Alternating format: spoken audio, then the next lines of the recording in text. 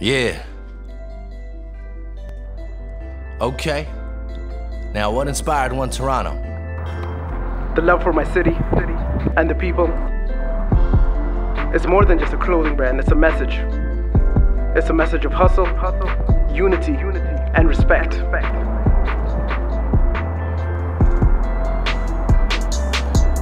That's right. You heard it here first from the CEO. That's Samir. That's that One Toronto movement.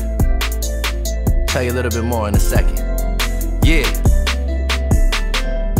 You know it's live, promo time, logo sign. You see it's 4 designs, one time for the clothing line. No divide, tell I'm hot, sell the slot, prevail the shot.